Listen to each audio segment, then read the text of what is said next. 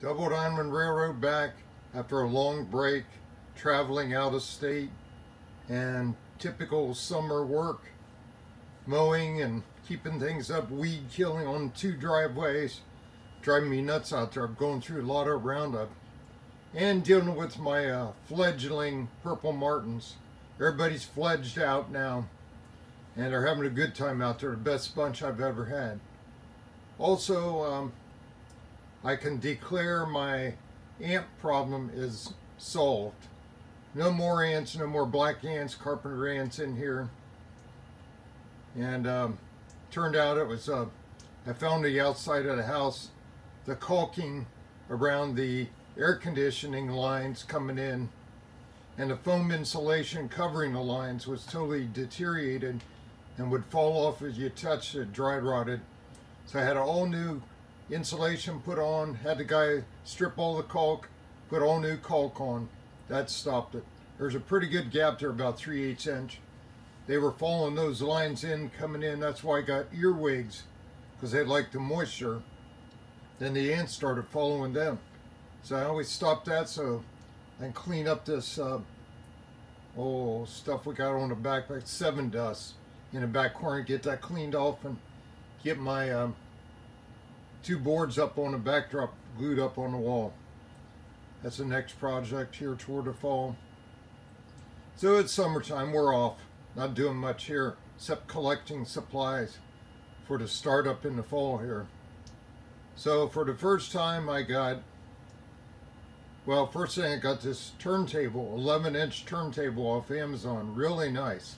So I can do some spray painting in a box. And then first time ever I got my,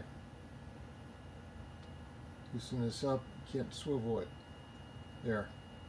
The weathering powders, Monroe Models weathering powders, to do some rust and darkening things on the tank cars especially, but on roofs.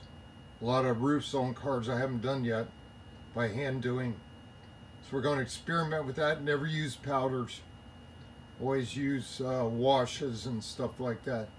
And I got my 2 Badger rail brown colors. Got those in. And I've been using flat brown. We're going to use this one on the right for a little drop of red mix in there for rustier stuff. So we're going to get another coat down of this on the back, 2 tracks back there on the main line, and I may put a drop of red on the siding. So I want to see how that comes out. Then we have another, this is a Rival Track Series number 39 I'm up to now. We have another item here. I'll stop and put that on the table. Okay, I just got these in from Lombard Hobbies. And I wanted some KCS cards since they're going to be going away. Another Fallen Flag. So they had a triple pack. And they're already pre-weathered, got some graphics. May do more to them. So I got those 3 cards to put out. I got tons of box cards, but man, on the virtual railfan cams, I'm seeing box cars galore. Even on mainline trains, moving a lot of them. I think when they had the problem with containers, they put a lot of stuff in box cars again now. So I want to have those KCS. Oh, those will look good. So that's the new additions. What's going on? We're still busy. Got the grandbaby coming in about 3 weeks in Tennessee. And we're getting stuff packed up to be on standby to book out of here. And working on different things outside, getting things ready, keeping the yard mode short in case we're going to go quick. So, not much railroading. I wanted to make a stop on the way back. We just came back from there 2 weeks ago after going to the baby shower.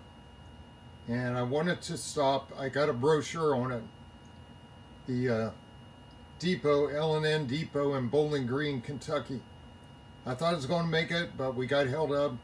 My daughter had to have her car in the shop, and they got delayed. So we went and picked her up, hung out with her for a couple hours. Then I said, well, we got to go. We got to get up the road to LaGrange. So we did. So that took all my time I had allotted for the depot tour I was going to take there. At least get some videos outside and get some CSX going by. So I'm saving it for this next trip, maybe on the way home. You can do that. All depends on the weather and all that stuff. Everybody's flooding out in Kentucky today. It's terrible. So we have to work around that too. Okay guys, thanks for watching. Had to throw you a bone here. I haven't done anything, but that's the way it is in summertime. Everybody take care. God bless. Be safe. Watch out for the flooding. Double Diamond Railroad out.